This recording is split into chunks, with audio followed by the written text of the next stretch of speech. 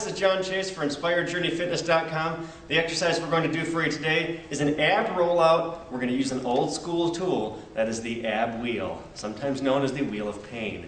So, for the ab rollout, we're going to do two different versions of this today. We're going to do a kneeling rollout, where I'm starting here on the knees and rolling out. And then the second we'll do a standing rollout where I roll out to a plank position and then bring myself back up. So that's a progression, it's a harder version of the kneeling rollout.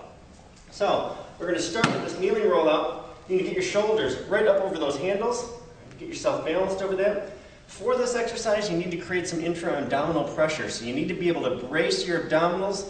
You need to really focus on keeping that core tight, keeping that core strong. And as you're doing this rollout, you want to go out only as far as your low back will allow. So if your low back starts to fall in, that's the point where you want to stop. You don't want to let that low back fall in. And that basically signals that you need some more core strength. You need to create some more intra-abdominal pressure by keeping those muscles tight. So for this, I get my shoulders right up over that wheel. Roll forward, keeping the knees in the same position. Notice my hips and my shoulders come out at the same speed. So my hips and shoulders